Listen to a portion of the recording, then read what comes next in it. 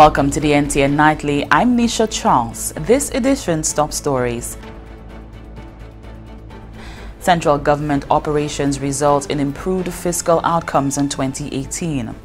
Male students at the Grande Riviere Secondary School to receive the Big Brother influence. Crew of celebrity silhouettes show care for local beaches.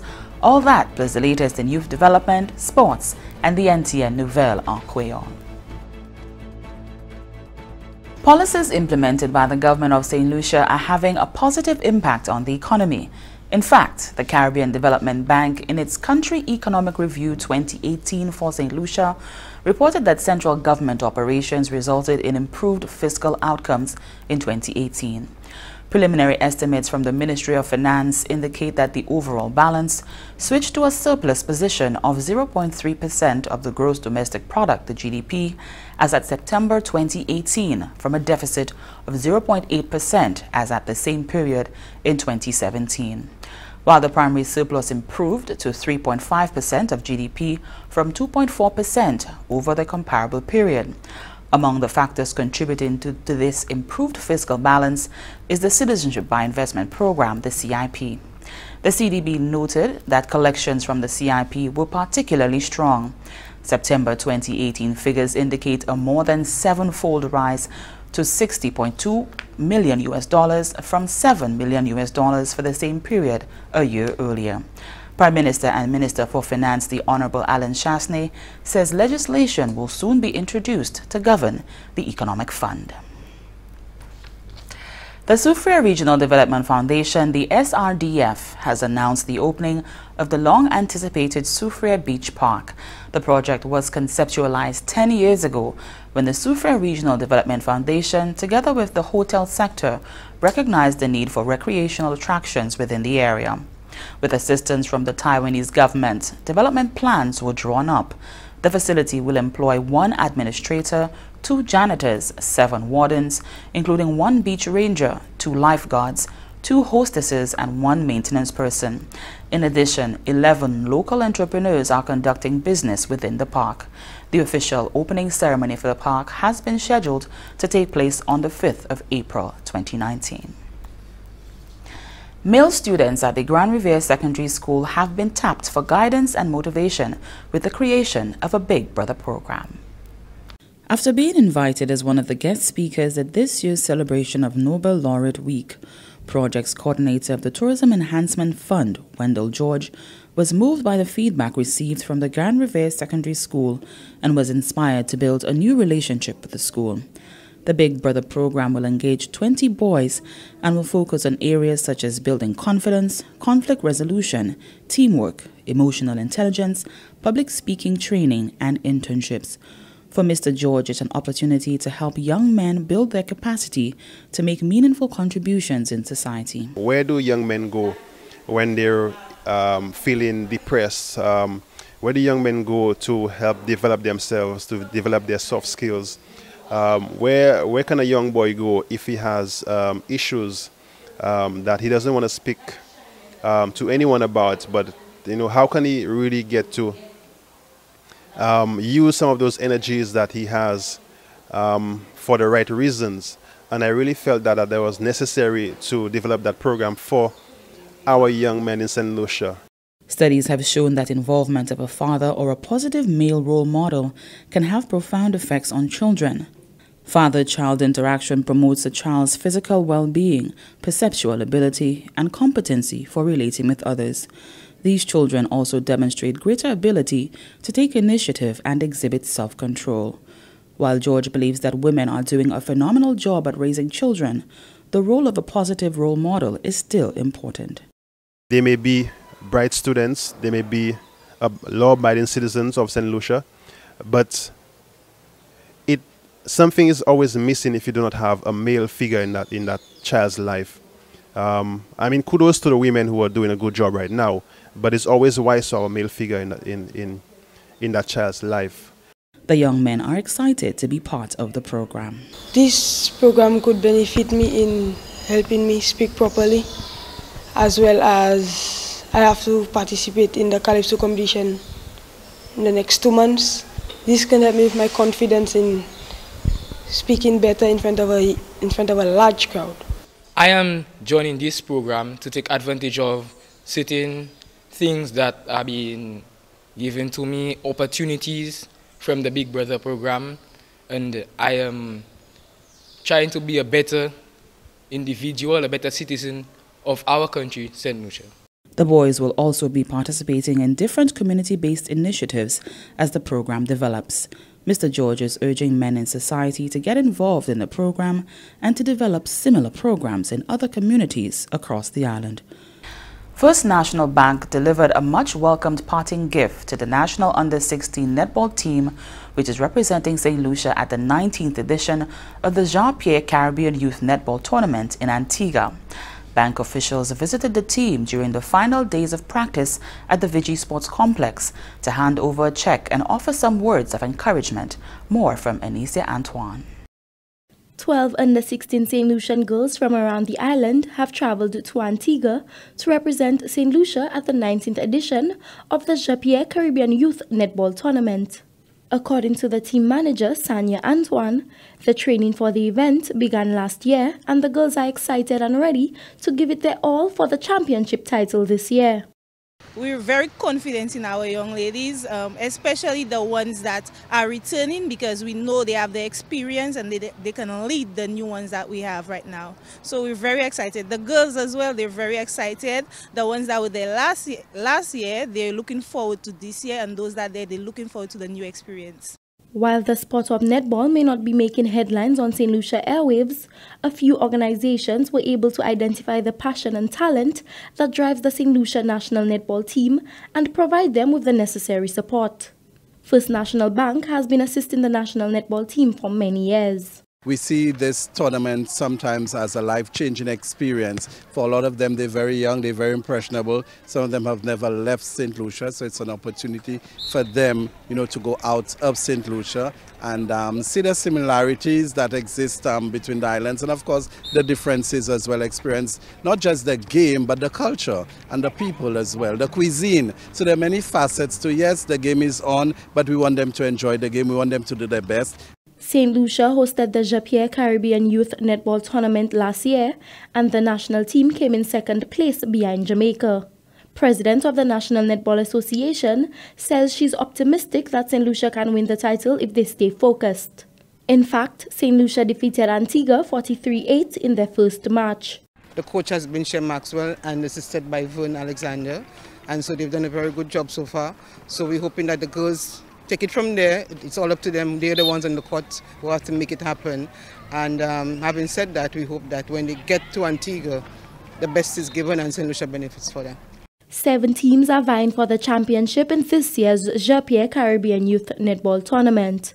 They include Grenada, Barbados, Trinidad and Tobago, Bermuda, St. Lucia, the Commonwealth of Dominica, and the host Antigua and Barbuda. From the Government Information Service, I am Anicia Antoine reporting. And this is the NTN Nightly. Ryan O'Brien is standing by with more youth development and sports.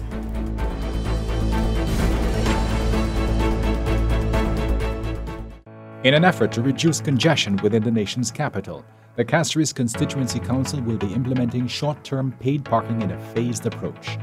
10 terminals will be installed on the following streets: Bridge, Brogley, Urban, Jean-Baptiste, Miku, Lambury, Pinier, High Street, and in the William Peter Boulevard. Short-term paid parking will run from 7 a.m. to 7 p.m. Monday to Saturday. To find out more, log on to the Castries Constituency Council's Facebook page. $3 an hour could save you $500 in parking tickets. Short-term paid parking, coming soon. Welcome back. We join Ryan O'Brien for the latest happenings in youth development and sports. Hello once again. Ryan O'Brien with your update on happenings in youth development and sports. Official point standings after last week's inter-secondary schools track and field meet at the Darren Sammy Cricket Ground confirms St. Mary's College as boys champs and St. Joseph's Convent emerging as girls champs. In the boys division, St. Mary's amassed 215 points, to 145 of their nearest rivals, Vigie Comprehensive Secondary School. In third was Micoud Secondary with 132 points. Castries Comprehensive were fourth on 107 points, and Leon Hess rounded up the top 5 boys with 105 points. The other 5 schools in the top 10 were Choiseul 98, Ira Simmons 90, Antipole 74, Vigie 65, and Beanfield 63 points. St. Joseph's Convent maintained their dominance in the girls' champs, beating off Vigie Comprehensive 235 points to 175. Micoud Secondary held their spot with 141 points, Beanfield 4th with 104, and Corinth 5th with 78 points. The next 5 placings went to Leon Hess 69, Babono 66, Castries Comprehensive 62, Vigie 59, and Choiseul 56 points. Meanwhile, the Ministry of Youth Development and Sports will put on the Inter-District Primary Schools Track and Field Championships Wednesday, April 3rd at the Darren Sammy Cricket Ground. The opening ceremony will commence with a parade and march past at 9:45 a.m. The countdown continues to the final of the Mass United Insurance Schools Cricket Tournament between St. Mary's College and Micoud Secondary on Friday at the Grosile Playing Field. The Ministry of Youth Development and Sports, in collaboration with the sponsors, held a news briefing on Monday to introduce the teams to the public. Keon Gaston is the captain of the Micoud Secondary cricket team. It has been a great experience, although Micoud Sec didn't perform to the best of their ability, but we still reached the finals by God's grace. Akim Ogis is the captain of the St. Mary's College team. Unfortunately, he will be unavailable for the grand final as he will be off on St. Lucia national team duties for the upcoming Senior Winner Islands cricket tournament. He always spoke about the team's aspirations for the final. Well, so far the tournament has been going very well for us. We've won all our games. We've had consistent performances throughout. Our bowlers have done the job for us, and our batsmen have stood up, got some runs. But going into the finals, we'll be looking to win it, get a championship, because we've only won, well, I only won him from 4, well, from 1 in my first year, and we'd be looking to get another one under the belt. Parliamentary Representative for Babono, the Honorable Ezekiel Joseph, has outlined some of the incentives to be granted to champion female high jumper Laverne Spencer in recognition of her 20 years of outstanding representation in the sport of track and field. The parliamentary representative made the disclosure at a gala dinner held in honor of Spencer last Friday. Mr. Joseph was also acting Prime Minister during the ceremony. The government of St. Lucia, under the leadership of the Minister for Youth Development and Sports, has agreed to recognize Laverne Spencer officially. And you heard a while ago, it was mentioned that in 2007, she was identified as a roving ambassador.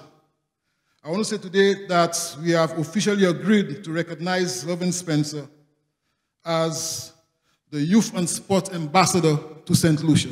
Can you give a round of applause, please?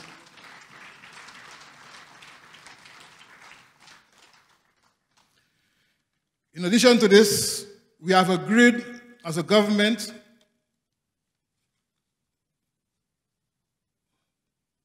to produce a postage stamp in honor of Laverne Spencer.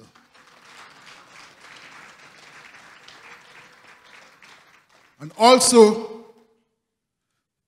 to donate to Laverne Spencer a motor vehicle.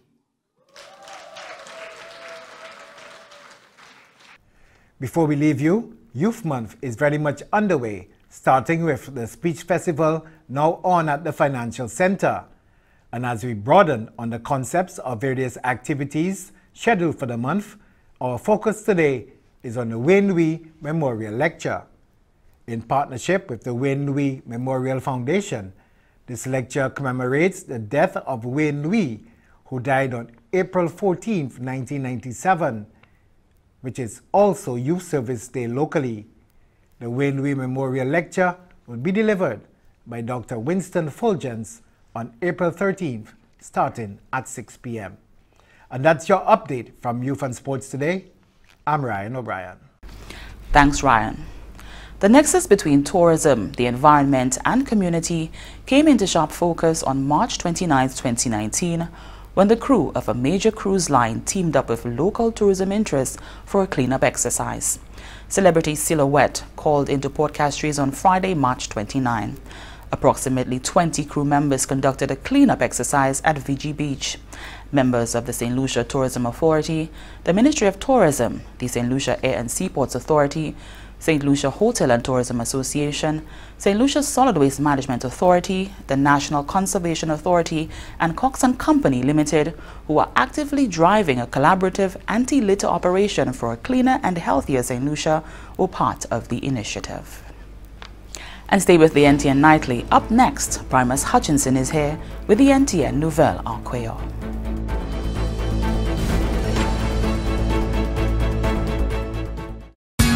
I'm innovative. Yeah! I'm competitive! I'm productive. I am creative. I constantly improve what I do and how I do it. I am output-oriented. I never stop learning. I give of my best, always. The National Competitiveness and Productivity Council, embracing excellence. Welcome back. We join Primus Hutchinson for the NTN Nouvelle en Creole. Merci autant, Nisha. Monsieur, Madame, département qui est responsabilité pour l'information gouvernement cette liste, ça c'est GIS, ça c'est depuis télévision nationale pays NTN. Quand c'est une nouvelle à Creole, pour c'est Primus Hutchinson. Divers ouais qui gouvernement cette liste a implémenté, qui travaille très bien en faveur de l'économie cette liste. Sinon, un rapport qui sorti pour le développement Caribla pour l'année 2018, comme qui opération gouvernement résultat des augmentations qui improuvent la situation finance à pays, estimation du ministère des Finances, comme qui l'argent a un changement de 0,3% en haussement. Valeur l'argent qui a sorti par produit pays même. Ça c'est depuis septembre 2018. Côté la tenue une réduction par 0,8% dans la période à l'année 2017. Pendant la tenue un improvement monté pour 3,7% sorti de 2,4% comparable pour la période ça là. Parmi les raisons pour l'augmentation qui fait contribution pour l'improvement, c'est le programme d'investissement, ça c'est CIP. Banque pour le développement Caribla, notez que la tenue un haussement 7 fois plus pour 60,2 millions de dollars américains, sorti 7 millions pour même période ça là. À l'année avant, le Premier ministre et le ministre des Finances, Alain Chancelier, dit qu'il y a implémenté la législation tout de suite pour gouverner l'économie pays à une plus haute direction.